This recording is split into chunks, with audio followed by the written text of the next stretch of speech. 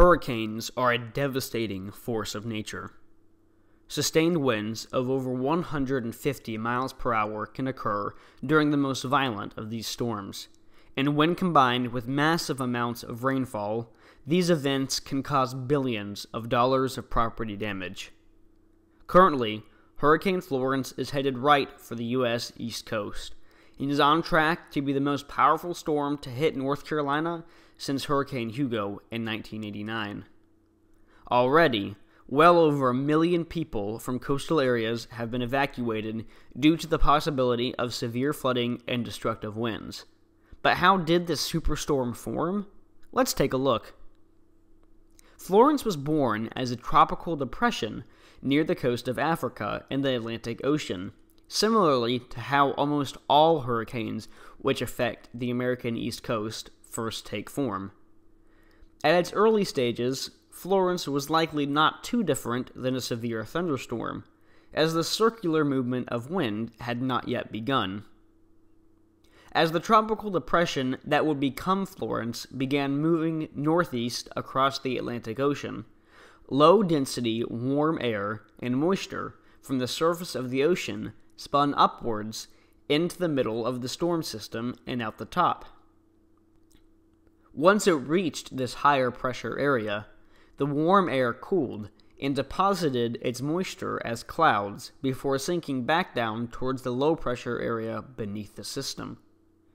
After warming up again and collecting more moisture from the ocean, the air would spin upwards, deposit moisture, and fall over and over again.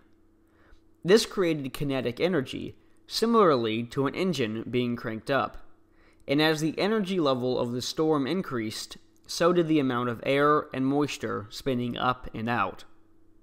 Eventually, the winds created from this motion surpassed sustained speeds of 74 miles per hour and elevated our tropical depression into a Category 1 hurricane.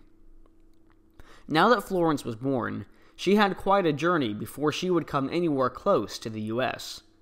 Usually, hurricanes which follow similar trajectories as Florence are dissipated by strong winds or lose energy over the ocean, but Florence did not behave like most hurricanes. Even after unfavorable wind conditions ripped the storm system apart around September 7th, westward blowing winds brought Florence to better conditions, where it quickly regained lost strength and elevated to a Category 4 hurricane the very next day. At this point, the westward winds allowed Florence to regain her strength and were now blowing her directly towards the U.S. And as of now, she is likely to hit the North Carolina, South Carolina, and Georgia coasts on Thursday evening. Undoubtedly, the damage caused by this storm will be immense, no matter what category it is when it makes landfall, and anyone who is living near the coast and predicted impact areas should evacuate. I will try my hardest to film the hurricane's impacts on my inland backyard ecosystem when it is safe to do so, and as of now, I'm expecting to see a large increase in amphibian activity during the weather and more reptile activity after the clouds are clear. Well, thank you all for checking out this episode of the Wild Report. I really hope that you learned something new about where this hurricane came from and why it is likely to be so devastating upon landfall.